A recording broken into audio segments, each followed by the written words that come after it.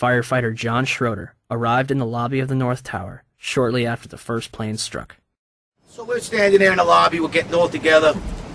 All of a sudden, we hear... I look down to my right, and the elevators exploded, something out of like a Bruce Willis Die Hard movie. People just come running out of the elevators, on fire, fireballed. I mean, it was like, what is going on here? There's something's up here. I mean, the plane's up there, now there's fire down here.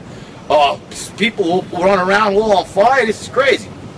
So we were heading up to the 24th floor of the stairwell, and all of a sudden we heard, Mayday, Mayday, second plane, second plane.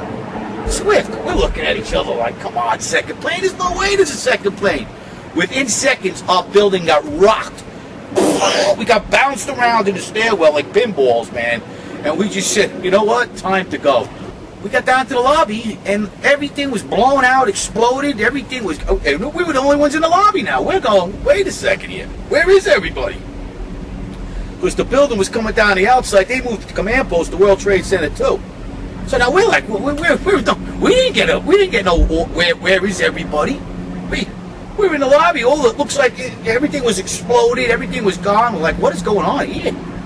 We didn't know. We were like, this is crazy. But for every window in the lobby to be exploded, I mean, them windows were like as thick as forget it. They were 2-3 inch glasses. You know, come on. They exploded out of the lobby. You know, something. It wasn't from the jet fuel. No way. The elevators exploded. They were down from the lobby. The lobby was over here. That should never have happened. Something would happen there, and that wasn't.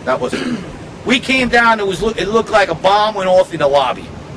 There was no fire. It just looked like a bomb went off.